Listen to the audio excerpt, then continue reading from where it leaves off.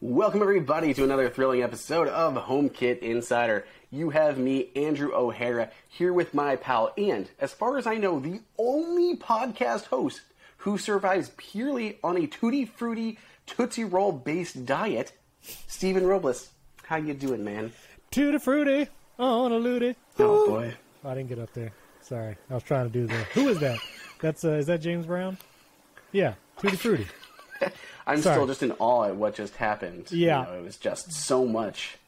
My kids got... I appreciate that you go with the flavored Tootsie Rolls. Like, it gives you, like, a variety of fruits to put into your diet, rather than just the chocolate ones. Like, that's unhealthy. Like, you're going with the fruit ones. No. I get fruit, you. I think it's good. Yeah, you're basically eating an apple or a kiwi or whatever. It's pretty much the same thing. Yeah, it's literally the same thing. There's no difference. My kids did go through a phase of playing the Tutti Frutti song on HomePods on repeat for a while. It's a fun song. Nice. Fun song. Anyway. Okay, that's well, maybe, I don't know if you've ever seen that John Mulaney stand-up bit where he just played What's New Pussycat on the diner. And he just kept playing it on repeat. Oh. And, like, he, like, loves the fact that it, like, goes really quiet. And then it's like, what's New Pussycat? And it just goes into it again. So everyone thinks it stops. Everybody. And then it just goes again. Yeah, it's great. Just go look it up. That's funny. Okay, John Mulaney. Very good. We have one 5-star review, by the way, this past week. You can keep those coming in. Thank you. This was N.W. Hild from Great Britain. Listen, he probably knows William Gallagher. Andrew, let me ask you this. Did you know William Gallagher has, like, a robust Wikipedia page where he's basically famous over there? Did you know about this? Wow. That's impressive. It's one of my life goals to have a Wikipedia page, but that's okay. I don't have it yet. Maybe one day. Anyway, so thank you for that 5-star reviews. We have some follow-up. I want to do 2 quick follow-up things. Number 1, you talked about your HomeKit smart plug coffee maker apparatus to auto brew your home stuff your coffee in the morning.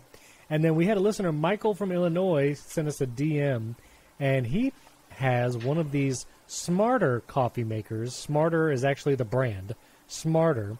It is not HomeKit, but it does work with Siri shortcuts, meaning you could automate it in like a scenes and stuff. And so just want to put this in there. It's Wi-Fi, voice activated. It looks like it has a really nice app.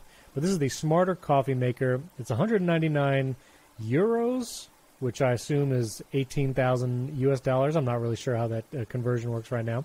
199 pounds, maybe. I don't know what that is. I don't know what it is. It's 199 over there. But yeah, really cool. So there's a coffee maker out there that actually integrates with shortcuts. It can actually grind beans. You can put whole beans in the top. Very nice. We'll put a link in show notes, but just want to point that out. That's a cool follow-up. Thank you, Michael. Looks good. Yeah, so I tested one of these about, I want to say 4 years ago. So it's been a long time. It was not a recent test.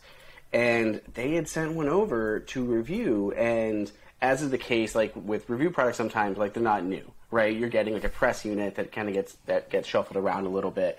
And it showed up, and it straight up wouldn't connect to my Wi-Fi. So I never got to fully test this thing out. Yeah, it was a nice looking coffee maker and everything. But they were supposed to be sending over a replacement unit, and they had stock issues, and it never showed up. But it looked nice, and I'm glad I've heard of this before, and I did not know they had added Siri shortcut support to it. So that is a really good addition. They make some neat stuff. They also make this fridge camera, so you can see what's going on, like, in your fridge. Like, if you ever wanted to see your eggs dancing with each other when the fridge is closed and the lights go off, this camera can let you do that. Wow. Yeah. I didn't know eggs did that. I need a camera in my fridge. Oh, yeah. They do the whole thing. They actually use the butter to make like a skating rink, and then they dance around. It's impressive. I don't know how they get skates on with no legs or feet. That's interesting. Yeah, I know. That's wild. But anyway, yeah, very cool. Okay. So appreciate that. And also one of the follow-up, this was cool. Twitter user YSR50, we had talked about the rechargeable adapter for the old school Magic Mouse. You actually needed to use a Magic Mouse that took AA batteries for this thing to work. But it was this contraption you put in the mouse that replaces AA batteries, and it becomes wirelessly chargeable on this little pad that you can then get. I'll put a link to like some old review of this. This thing came out in like 2010, 12 years ago. But user YSR50 still uses this thing every day. He sent us a picture on Twitter of this mouse charging on this wireless pad. Honestly, it's pretty cool. I kind of wish that this was an option right now. I wish there was Qi charging. Like, it's ideal. I had to charge my Magic Mouse yesterday. I tweeted about it because that's what you do when you have to charge your Magic Mouse. You got to turn it upside down, and it looks like a turtle. It's on its back. I mean, this is much better. This was 12 years ago. Why can't we do this now, Andrew? Because even when Apple came out with those, they introduced their own versions of like rechargeable batteries. If you remember, right. Which were they were just custom branded Eneloops, I believe, like which like the #1 rechargeable batteries you can just buy on Amazon. But they had like their own. I still have it, a little wall charger for them. Yeah, and that was the only way to get a rechargeable Magic Mouse. And then V2 came out, and the only thing that they changed was swapping from USB or AA batteries to rechargeable. But this thing, it replaced the batteries and the door. And then you just pop onto the bottom, boom, wirelessly rechargeable mouse. It's pretty sweet. But now we got the turtle mouse, lightning port on the bottom. Showing, if you're watching on YouTube, showing my black Magic Mouse, the lightning port right there. But anyway, so there's that. Okay, so we actually have HomeKit news, two-ish things. Aqara, HomeKit brand we've talked about very often, they're actually working on a curtain driver that is HomeKit compatible. Now, curtain drivers, we had talked about these SwitchBot curtain things before, where it's literally this robot that hangs on your curtain rod, and it has little like wheels that it will literally roll across the bar and push your curtain closed or pull it open either way, and you can basically automate your curtains that way. SwitchBot is not HomeKit compatible yet. They work with Siri shortcuts, but not HomeKit. This one from Aqara would be HomeKit compatible, but they're doing crowdfunding right now. It's not available to purchase. There's no release date yet, but it looks like it could be coming soon, and this will then, I think, only be the second curtain-pushing robot like this that we have seen. And honestly, I have to say, I've been watching a lot of YouTube desk setup videos and like office setups because I'm gearing up, to do my home office. I actually saw somebody with the SwitchBot ones, and it was pretty cool. Somehow they got it to work perfectly. Like it smoothly opened the curtain, smoothly closed. They were able to hide it back. I was never able to get it to work that good, but anyway, the car might be coming out with a HomeKit one, so that's cool. Although I'm curious, Andrew, HomeKit does not have a category for these kinds of things, right? I mean, there's no curtain opener. I would count. I mean, I don't know how these show up. But I would count them the same as shades, like whether you got honeycomb rollers or anything like that, because they're effectively the same thing, right? How much percent open are they? That's true. Might be that. Yeah. Or it might just be like maybe an there's on-off thing. There's like 3 icons, maybe. Someone was complaining on Twitter like it's been like 10 years of HomeKit, and we still have like 5 icons for lights or something like that. Basic that Apple still hasn't added into the Home app. So maybe there's like 2 icons that you can use for curtains, vertical ones and rollers. Maybe. I will say, this is a side note. I'm going to bring this back up later, maybe when I get a house update. But I'm going to ask you about naming your home devices. I know we've talked about this before, but I'm getting ready to name like 50 different light switches, and so I'm very curious your strategy again. You need to remind me. So I'll ask you about that. Okay. Just putting it in your head now. Incepting it. Boom. It's in your head. Okay. All right. One other news. This is another unfortunate piece of news. Insteon, which was one of the very first HomeKit brands, Insteon basically disappeared recently. Their servers went down. The app has been unresponsive. Their support forums and social media pages are totally unresponsive. Mysteriously, the Insteon CEO, Rob Lilness, scrubbed all mentions of Insteon from his LinkedIn page. My goodness, this is some kind of Lumen severance thing. Everyone is just disappearing. And unfortunately, if you tried to access the Insteon devices in the app, if you still had them, you couldn't use them in the app. But again, this is why we always say HomeKit. When you have devices that work with HomeKit, even if a company disappears like Insteon just did, you could still use their devices. But I don't know, man. What do you think about this whole Insteon thing? I mean, go figure. Insteon's been around a while, and I love that Jake or something was bugging us 2 months ago. Have you heard anything new from Insteon? They used to be a big HomeKit company. And then he went back and liked his tweet, so it showed up in my timeline again.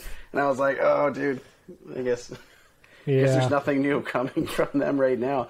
My favorite part is the fact that Rob Lyleness or whatever just scrubbed it from his profile, like JK didn't work there. Yeah, he's going to leave a really big gap on his resume going into the next position. Just, what were you doing for the last 6 years? No, nothing really. Yeah. At least, what was the other brand that just went defunct? I don't want to get it wrong. iHome. Is it iHome? Yeah, it was iHome. Which, again, at least... Brand is still around. They just shut down their smart home servers. Right, but at least they did it right. They emailed all their customers. They made a statement. They said, hey, what is that? What do you mean? Like a little bit right? I mean... They announced it with an update in their app. Like, you launch the app, and they're like, BT dubs, server going bye-bye. And, that was it. And only after, and then press starts reaching out. So they're kind of like, what's going on? And they're like, oh, yeah, we're officially shutting those down starting, April 2nd. Yeah. So... That's kind of... I mean, I wouldn't say that was, the best way of doing it. No. But, yes, at least they gave notice instead of just ghosting them and trying to just, pretend nothing ever happened and they never existed and just disappearing. Yeah. Yeah, that is better. So, anyway, farewell to another HomeKit brand. And, hopefully more brands will enter the HomeKit space. And with Matter, I'll believe it when I see it, which we're going to talk about in a second. So that's my official tagline. I'm contractually obligated to give that tagline every time I mention it. But before we get into that, because you actually had a special conversation with some people over there, we do want to mention we have a friend that sponsored the show this week, Dio Connect. We had mentioned them before. I'm so excited for this speaker. This is an AirPlay 2 speaker that is launching now. They have reached their funding, and so they're going to be shipping soon. But we want to tell you to get in there and support it. The sale, they're having a sale on their speakers during this pre-order time where you can save, I think it's about 17% off. And it's the really first ever under $99 AirPlay 2 speaker. You can pair it with other AirPlay 2s, and it is AirPlay 2. I think the last time we talked about it, we weren't exactly sure. But this is an AirPlay 2 speaker, and they actually have a video showing it on their funding page now. And there's no microphone in it, so privacy and security, you don't want to have any kind of other assistant in there like other speakers. This is the speaker for you. You can get one for $79 or three for $199, and because of AirPlay 2, you can pair them all over your house. Andrew, are you excited as I am about these? I think these are cool. I love it. I think they look really neat, and I am always about AirPlay speakers. I have so many in my home, and there's we'll have a cleaning day or something around here, and I will just turn them all on. So everywhere you walk, your music is following around the house. It's awesome. So I love AirPlay speakers, and I love having a lot of them. So yes, ones that are especially affordable like this is a great deal. Oh my goodness! So AirPlay 2 speakers, pair them. Multi-user access, that's one of the things with Bluetooth speakers like we talked about before. It's difficult to switch who is playing from a Bluetooth speaker and all that. No. Use AirPlay 2. Let alone multi-point audio, to send to multiple speakers at the same time. This is the one to get. Go to dioconnect.com/HomeKit. Again, the pre-sales, the pre-orders are ending in just 2 weeks. So the special discount, get in there early, get in there now. dioconnect.com/HomeKit. And they're also giving off 35% off on future Dio nodes, additional speakers to everyone who pre-orders. Plus, they're also making a special edition speaker for those who pre-order, which is very cool. So again, dioconnect.com/HomeKit. There'll be a link in the show notes to that. And order some of these awesome AirPlay 2 speakers before time runs out. Our thanks to Dio for sponsoring this episode. So cool. I'm excited for this. Excited for more AirPlay 2 Should we just wait here a moment while everyone gets their pre-orders in? Go ahead. We'll give you a second. Dioconnect.com/HomeKit. I guess they can pause it if they need to. Yeah, that is true. They can pause. Maybe we'll play some. I'll put some Jeopardy music in the in the audio version of the show. That's fine. There you go. Click the link. That's awesome. Thank you, Dio. All right, now you had a special conversation with the people at the CSA, which is the Connectivity Standards Alliance, the group behind Matter, which again, we keep talking about, the big promise of Matter, I'll believe it when I see it. And so you were able to get some additional answers on what they got going on. First of all, the categories of devices that will launch when Matter comes out. Tell me, what did you learn about that? Yeah, so this was super interesting. We've had kind of a lot of questions on the show and trying to get some answers. So, yeah, they were very nice to sit down with me, and we talked for like an hour. I talked to Chris Lepre, who is the head of technology at the CSA, and then Michelle Mandala Freeman, who's the head of marketing and member services. And I got some actual tangible answers for some of the stuff that we have been wondering on this show each week. And, by the way, one of them, I believe, not to like go back before answering your question, but I believe with a Matter product, it will work if those third-party servers are shut down because it is a local protocol. So the things that are like, it's like borrowing something good from HomeKit and bringing it to Matter, something that like the Amazon smart homes are not using, that are relying on those additional cloud servers, won't be a thing with Matter. So things will still work if a company shuts down in the world of Matter, which is very nice to hear. Yes.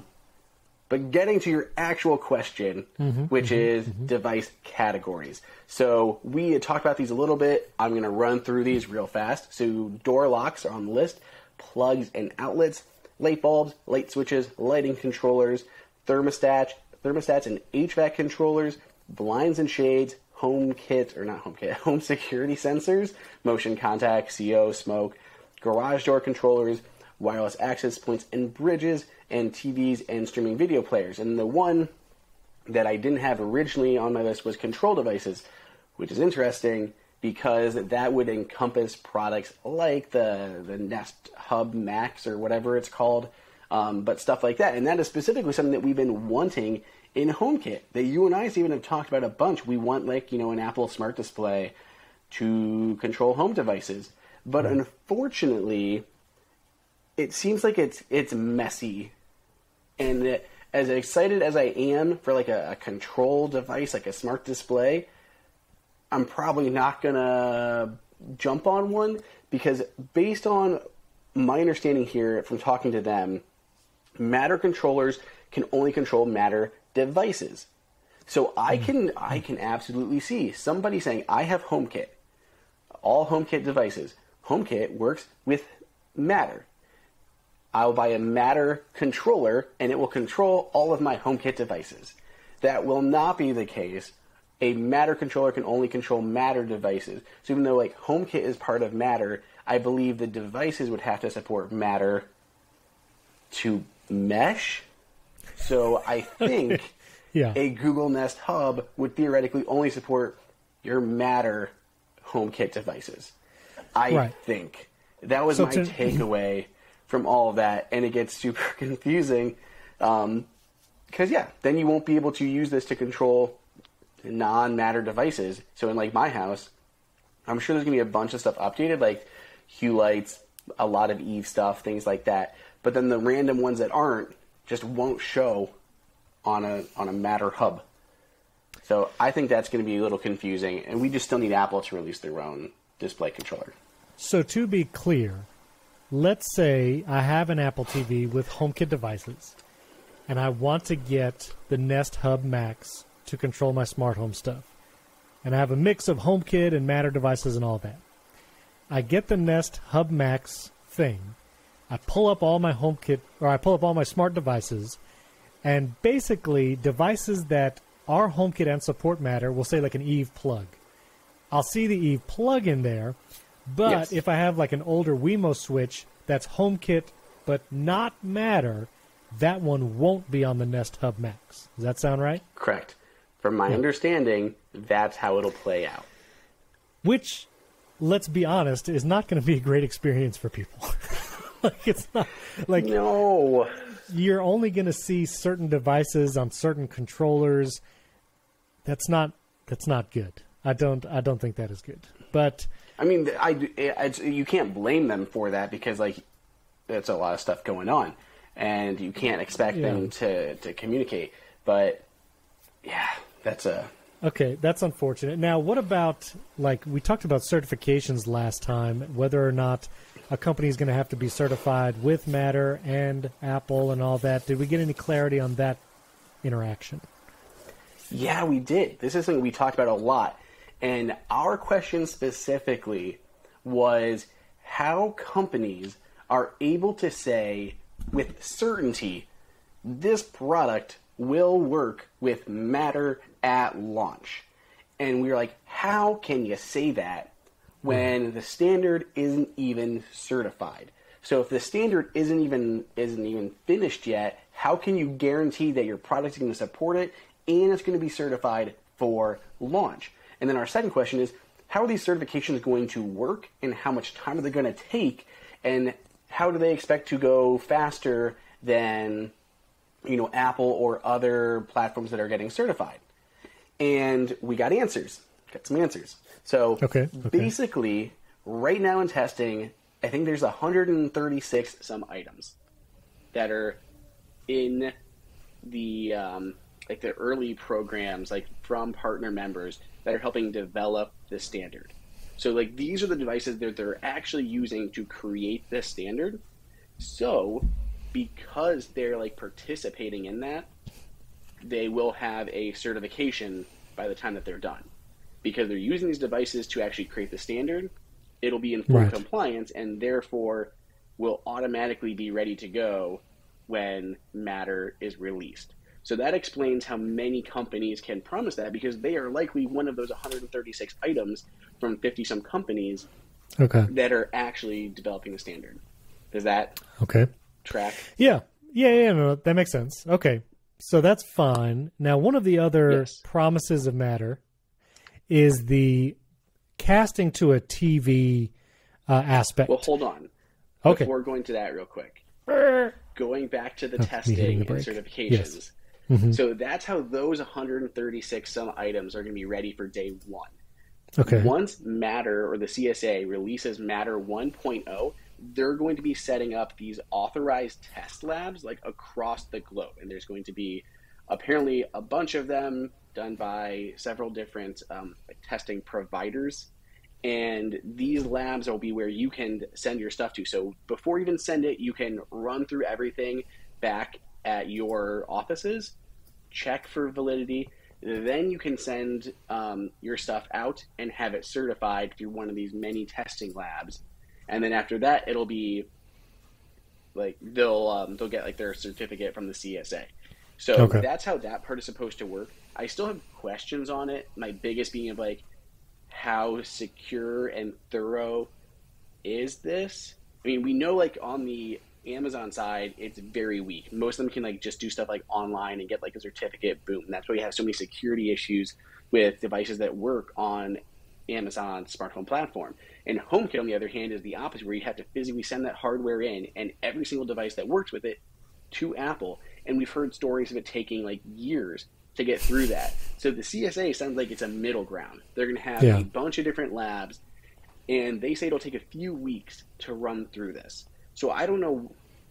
We still don't know how robust and secure that is compared to Apple's testing, but it seems like it's a much better than on the Amazon side.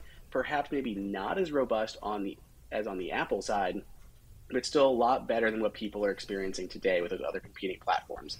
So that makes a little bit more sense of how that's going to flow. Got it. And again, maybe you answered this, but if someone wants to also just be HomeKit certified, they'll have to get it approved by Apple also. That's a very good point. So right now I'm finishing work on a piece. When will it be published? I don't know. But I'm writing something up on specifically how HomeKit and Matter are going to coexist, at least for the short term. And the short answer is there's still going to be two standards, and you'll likely have to be certified in both if you want to take advantage of some of the additional HomeKit features. The Matter standard is not going to have certain features baked into it, and if you want to support them, you'll have to be certified through HomeKit. So it'll be a completely separate certification, and you'll have to do both. HomeKit for everything there, and then Matter for kind of a watered-down version that'll work with your Amazon speakers, your Google speakers, stuff like that. The example that we talk about on the show is HomeKey or adaptive lighting. These features are still specific to HomeKit. So in those cases, companies would still have to do both.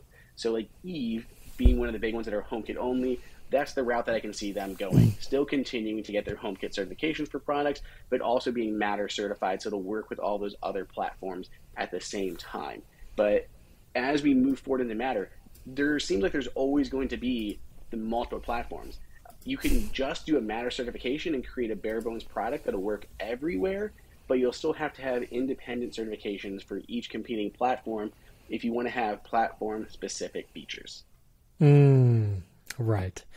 Okay, so now back to the casting. One of the promises of Matter is that there will be some kind of universal casting method, so you don't have to think about AirPlay or Chromecast and all that stuff. It would just be Matter casting or whatever. What did you learn about that? I had a lot of questions about this. I'm like, okay, is this like an AirPlay or a Chromecast alternative? How is it going to work? What are your limitations with resolution, HDR, everything like that? Because we know Apple kind of makes a big deal with like recent versions of hardware where you can enable like 4K and HDR over AirPlay. And with Matter, it's going to work a little differently. So essentially, first you have to have 2 Matter-enabled apps. So you need like an app running on your smart TV, and then you need Matter running in whatever app you're casting from. So it doesn't sound like it's going to be a system-wide thing like AirPlay where you can, mirror your screen up. That won't work with Matter, because what Matter does is just send a URL to that TV. So if I'm trying to play a video from my phone to my television, like I'm in Hulu or something, and I'll hit the Matter cast button and it shows up on the TV. Basically, I'm just sending a URL to the television, and then the television is streaming that URL directly. So they say that the TV or that app will have to know what to do, what to play. So that's the difference. It's pulling from that central database of content, and it's not the same as like the Chromecast or the AirPlay options. So I'm going to be a little pessimistic about this standard, only because from what I have experienced trying to get certain apps, even just to straight AirPlay, they can be very finicky. For example, I was actually helping someone set up MLB TV, an account, which, getting games for the teams that you want to see is a whole, black deal process. And I'm not going to go into details there. I don't want to get canceled. But trying to AirPlay using a VPN, we'll say, to a TV, like multiple times the app was like, oh, you can't screen record, so no. Like, sorry, this won't AirPlay. And then, sometimes we'd take quitting the app, starting it. Eventually, we just hooked it up with an HDMI cable and a lightning adapter, and that worked. So I'm curious, now knowing that every app also has to support another standard, which is just like that XKCD comic. Everyone just has to support another AirPlay type standard. I don't know. I feel like that's not going to be as fast of an adoption as even AirPlay, since they already do that. I don't know. Does that make sense? It does, but there's still some apps that don't support AirPlay, and there's still TVs and media players that don't support AirPlay. Again, it's being able to create that one solution that'll work across the board, right? So all an app has to do is support AirPlay or support Matter, and no matter their device they're using, Android, iOS, no matter what TV, more or less they're using, they can accept that URL and determine what to play. So it makes sense, but whether or not it's better, it'll just depend. For a lot of people that already have AirPlay stuff, it's not going to make a huge deal. But that's kind of the thing with my big takeaway is while Matter is a lot of a lot of good stuff, for version 1.0, it's not going to mean a ton for HomeKit users.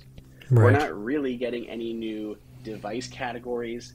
We're not getting any new features really. We'll be able to use more devices, but they're not even going to be necessarily as good as existing HomeKit devices. So maybe cheaper options will become available to us, but we're not going to see what we want, I think, in Matter for another couple years. They're not talking about version 2 of Matter yet, because 1 isn't even out, but it's in those future updates where we're going to have appliances, where we're going to have I want my Siri controlled toaster oven. Not happening 1.0, maybe 2.0. Same thing with the stuff that I've been wanting, which is robo vacuums and what's the other one? Pet feeders. Right. Those aren't in, version 1 of the spec. So we're going to have to wait for things like that. So 1.0 of Matter, it needs to get here. You have to start somewhere. But there's not a lot for HomeKit users in this initial launch. Okay. Well, and finally, did you get any kind of update or confirmation of timeline? Are we still looking at fall 2022, this fall? Yeah, absolutely. Everything seems on track. They gave me more insight into why it was delayed. So basically, there's a couple different reasons. So originally we were trying to plan for like 5 or 6 different platforms, the big ones like iOS and Amazon, Android, things like that. Yeah.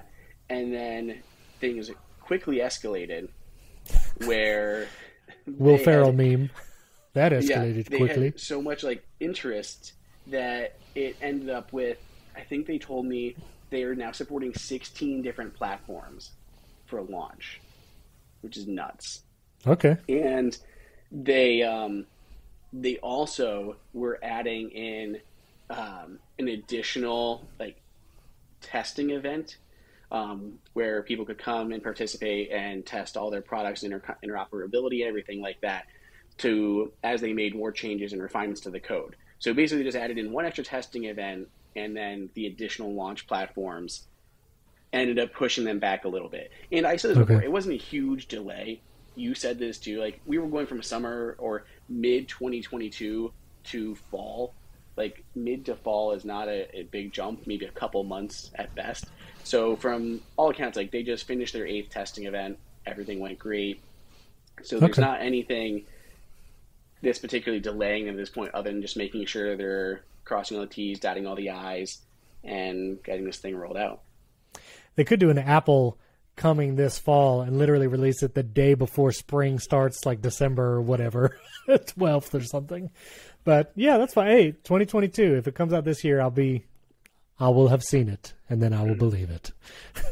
I mean, I'm still hoping, I'm more honestly hoping at this point we hear more from Apple at DubDub. Yes. DubDub's official now. Hopefully we actually hear some changes coming to HomeKit or their formal process for, Matter accessories and everything and how those are going to work.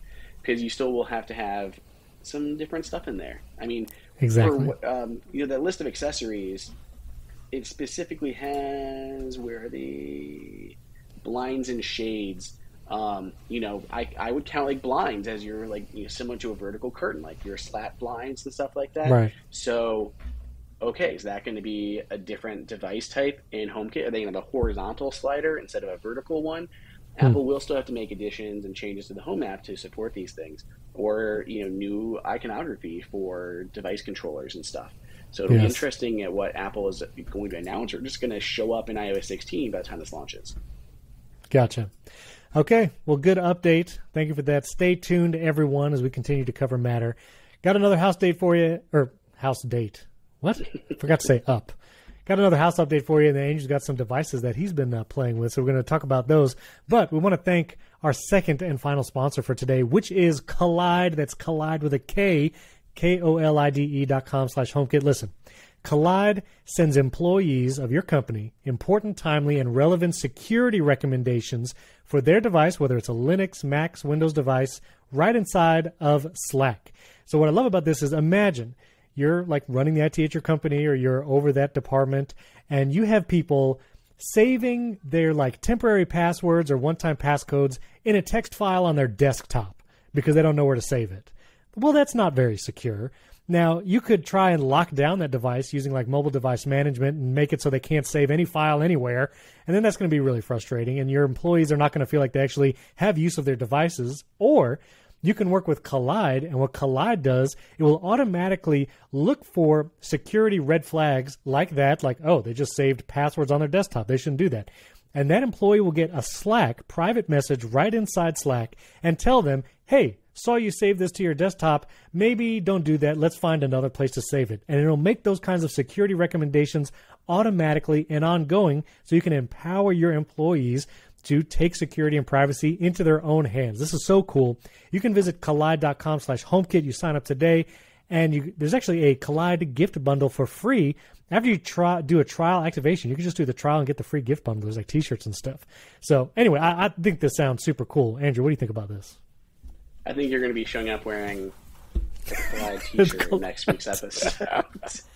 Listen, I would. Anyway, no, I love it. Anything that's going to bridge the gap of like making IT work easier, increasing security, and allowing users to be more free in what they do, I think that is an absolute win across the board.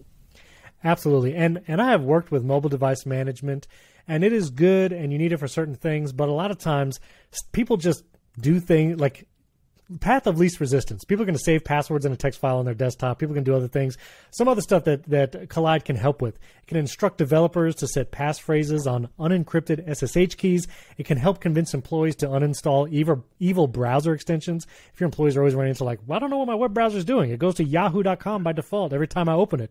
Well, that means you downloaded something you shouldn't have downloaded. Collide will help with all of that. That's just some of the use cases that Collide can help with. So you can try Collide and all of its features on an unlimited number of devices for free for 14 days. No credit card required. Try it totally for free, 14 days. Try it out at collide.com/HomeKit, KOLIDE.com/HomeKit today. Thanks to Collide for sponsoring this episode. They got me excited. Thank you, Collide, for sponsoring this episode. I wanted to say that clearly. That was, I get that. Man. Got me worked up. Send you a t-shirt, Steven. Listen, Collide, you send me a t-shirt, we will wear it on the show. I will wear it right here, right there. All right. Real quick, just a quick house update. I actually had Frontier Internet come out yesterday and finally got good word. They're like, no problem. We're going to install gig service. We're going to run the cable to the closet that you planned all your Ethernet to come to. Sigh of relief. I'm going to have good internet in the room that I needed it, so very excited for that. That'll be installed in about a week or so. Huge weight lifted. I thought I was going to have to be doing like satellite internet, and I don't want to be doing that. So anyway, huge win there. Also, I was in Best Buy the other day looking for TV mounts because I wanted to get the mounts up on the wall early, and I saw a Sonos Arc, Andrew, an open box, white Sonos Arc, which is what I was wanting to get for the living room. And I was able to save like $50. I was able to open the box. They let me look at it all, pristine condition. And so they were like shipping. It was going to take a week or two to get one ordered from Sonos or Best Buy or whatever. And I saw one in the store. So, pays to maybe visit some stores sometimes and maybe get a deal. Got an open box deal. So that was pretty cool. I was excited for that. I'm debating on setting it up. We're like 3 weeks away from moving, 3 to 4 weeks away. I have the Sonos Arc like just sitting here and I really wanted to try it out. But I'm like, I'm going to have to do this whole setup process and connect it to this Wi-Fi network and can have a Sonos house. And then I don't know if it's going to be as easy to move it. What do you think, Andrew? Should I take it out and try it or just wait till I get in the new house? Oh, man, that's difficult because I am an impatient child and I want to play with things immediately.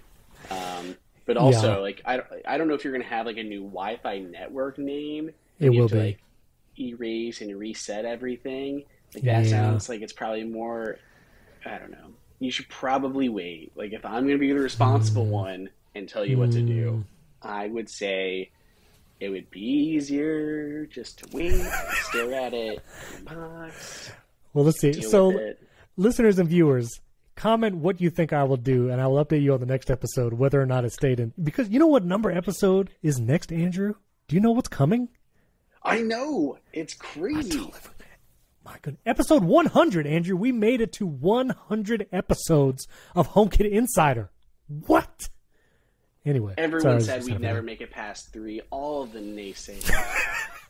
I have, to be honest, again, listeners, thank you for being awesome, and viewers on YouTube, because I've heard from other like podcast networks and people like smart home shows are difficult, and even ones that try to cover all smart home is even harder because it's kind of like this like it's weird, and your audience, if they're invested in one platform, they're half the show is going to be something that doesn't affect them. And so I think specializing in HomeKit has helped, but just thank you, listeners and viewers, because 100 episodes and the show is like successful. Like, you guys are awesome. Thank you for that. So anyway, just want to say that. I know we have I'm always shocked. Like when we go in and look at the metrics and stuff for this show, I'm always surprised. Like for such a niche show, yes, there is a surprisingly good audience out there. Like, yes, I didn't know how, because we struggle on the video side, like on AppleInsider's YouTube channel, doing some HomeKit stuff, a lot of times there's just no audience for it, and I can't pay people to watch some of those HomeKit videos, and I hear similar complaints on the website that there's just not a ton of interest on the smart home stuff.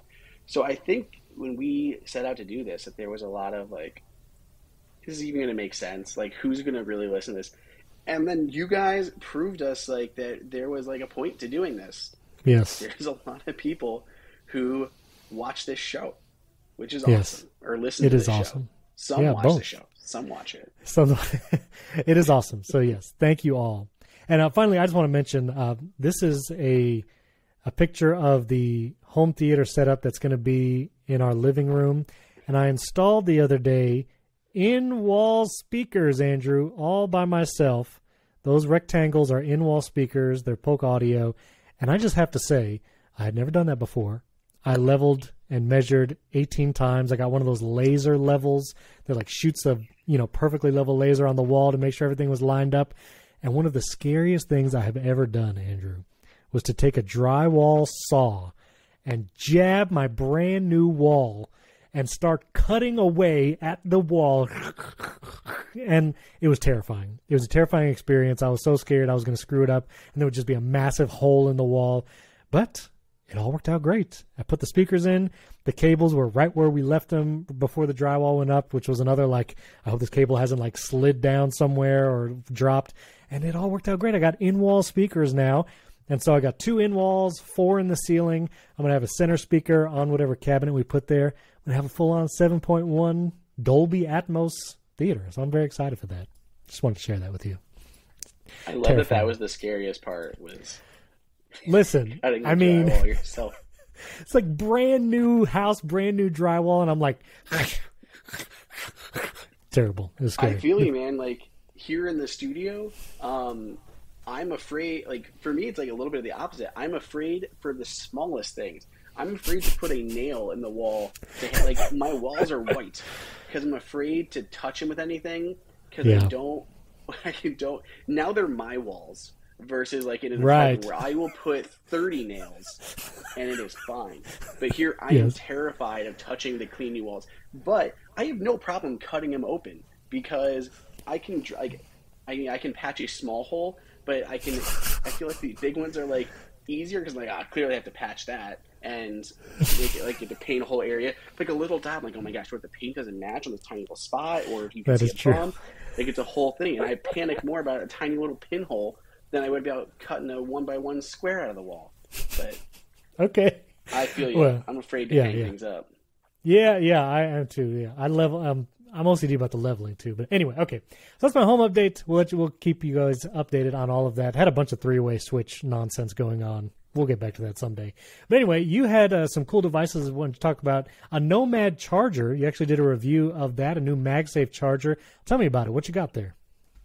This guy here, for video folk, is the Nomad Base One Max. So this is the company's second official MagSafe charger. They actually have a second one, which is just the Base One. Yes. This is the Base One, Stephen, which is just a single MagSafe puck. And then they have the Base One Max, which is the big guy that has the MagSafe puck alongside an Apple Watch puck. Cool. So it's pretty sweet in that regard. A couple things I learned as I was like getting into the nitty-gritty details about this stuff. So the single puck charges at 15 watts, but it requires a 30-watt power adapter. 30 watts. The double one that also charges an Apple Watch also only needs a 30-watt power adapter. Apple's single charger only needs a 20-watt. And I learned that Apple has, like, kind of digging through some specification stuff. Like, they have to really ensure that you're getting, like, clean power to this to maintain, like, consistent speeds. So that's why you see, like, Mobee, Nomad, Belkin, all using, like, 30-watt chargers because they have to, like, convert it into a clean amount of wattage for the charger. And when you have, like, the Apple Watch on there, you still have enough headroom because it doesn't need 30 watts at that speed. It just needs to make sure you can get a clean amount of power out. So that's why you can use a 30-watt charger on both of them. The Base One Max is not much more. I don't remember the prices on these. Maybe you can do your Google magic while I 150 ramble it's 150 for a second. For the Max. Yeah. And how much is it for the single one? Oh, okay. I'll Google that. Okay, yeah. But my point is, like, the single one is expensive. And when you tack on that Apple Watch charger, I'm like, it's not so bad now. I mean, it's still expensive, but I feel better at 150 for two rather than 130. Is that right? Yeah, it's $130. So it's like a $20 difference, and you get the Apple Watch charger. If you don't have an Apple Watch, sure, it doesn't make sense. But for $20 more, get the one with the watch charger. Yeah. Also, it looks like, correct me if I'm wrong, this does not fast charge the Apple Watch. Correct. They started dev, I believe, beforehand, and I also don't think Apple's still limiting who can get those modules. I've talked to a bunch of different manufacturers who are like, I would love to build an Apple Watch fast charger, but Apple's restricting who can get them and stuff like that. So like I've gotten a bunch of like MagSafe style chargers, and even ones that are like going through like this, they still just don't have the fast charge modules yet. Apple is just not really releasing them. So like, there's only like a couple. There's the Belkin 2. The That's 3 the only third-party fast charge ones that are out there. Which that's the one I have, the Belkin 3-in-1 Boost Charge Pro, which has got the 3 charging areas, phone, AirPods, and watch, and it fast charges the watch. It also costs the same amount, $150, as the Nomad Pro. So I know, but it's largely like I don't like the ones that are all the way flat like that. Like, who's got that much space on like their counter, their desk? I like the trees. Takes a lot of space. They give a little more height, but Belkin's 3-in-1 tree style one doesn't have the fast charge puck. Correct. So, and once I went fast charge, you don't go back. I really like the fast charging, so that's kind of my prerequisite now. But anyway, I know. And also, and that watch broken. thing. Yeah, that watch thing doesn't fold down either, right? Like, it's permanently up. Yes, on the Nomad. It's metal. It's fixed in that position, which I prefer because you have more options for bands. Like if it's flat and you have like a Milanese loop, like I do, you can't put it on there. Right. If it was flat, so when it's propped up, you can use any bands that you want. But this would not be good for like traveling because it doesn't fold up. It weighs like over 2 pounds. This is not a travel charger. Right. This is a sit it on your desk charger. Right. It looks really nice, high quality and all that for sure. But okay, that's interesting. Well, we'll put a link to that in show notes. I'll put a link to my Belkin 3-in-1 too because I really like the Belkin one. But anyway, last thing too, real quick. This is not home related at all. Andrew's now looking for it. I'm going to fill time as Andrew leaves to look for it. But Andrew got to do a review of the new device. I believe this is from Panic, the developers of apps like Transfer. He got a Playdate. What are you shaking your head at? Transmit. What did I say? Transfer? Transfer. Transmit. I meant to say transmit. Andrew got a Playdate, and he's holding it right now. Tell us about the Playdate. Yeah, it's freaking adorable. This thing is so cool. I love it a whole lot. They're just now shipping the first batch of these things, but it's a super retro gaming console. It's like a mix of all the retro stuff. It's like this 1-bit display, tiny form factor, stuff like that, but it's also so modern because it has things like USB-C, Wi-Fi, and all of that. And when you buy one, you get access to a full season of games, which they double from their initial promise. So you get 24 games of this. And like every Friday, it'll pop up. You can see like on my screen, Steven, that little badge in the corner. It's like new games available. And then they have so many animations. Like, look at the screen. You have to like press the button twice to wake it up. It's so cool. So cool. That's pretty cool. But yeah, if I find a new game here, like this is just the little stuff that I love. Okay, gotta hold it up to the camera again for Steven to see. So you got a new game that's like ready to be used, and I hit the A button, and little robot arms come out and unwrap it. So it's like, boom, you have a new game. That's cool. Yeah, that's a lot of fun. That is Hyper Meteor. Some of those 24 games are going to be really quick and short. Other ones are going to be longer and more replayability and stuff. There's just a huge variety in the games that are included. The crank is really fun. Like, some games don't use it, other ones do use it. There's one game that I like that's called Casual Birder, and I think the premise is really funny. I'm probably like the only one who thinks it's hilarious, but you like walk into town like for the first time and a group of kids walks up to you. What do you think you are? Some sort of casual birder? And like, that's such a terrible insult, and I think it's hilarious. So you go around town trying to capture pictures of birds, and it's like almost like Pokemon trying to like collect them all, and use the crank to focus your camera. So when you see like a bird nearby, you'll go into your camera mode, and then you'll use the crank to change the focus on your camera to get a picture of the bird. So there's ones like that use it, other ones that don't, but it's a really neat little console.